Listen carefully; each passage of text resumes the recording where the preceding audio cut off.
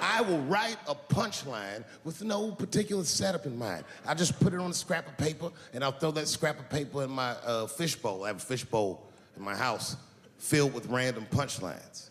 And every once in a while, I'll shake the bowl, and I'll dig in there and just pull one out and see if I can make that shit work.